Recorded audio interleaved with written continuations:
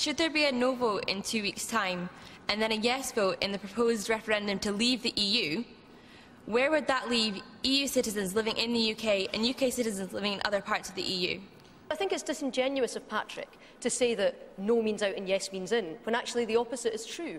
No means we stay in. We are members of the European Union. And yes, if the Conservatives win the next election, which frankly isn't looking likely by the polls, but we're trying our best, that we will allow people to have their say.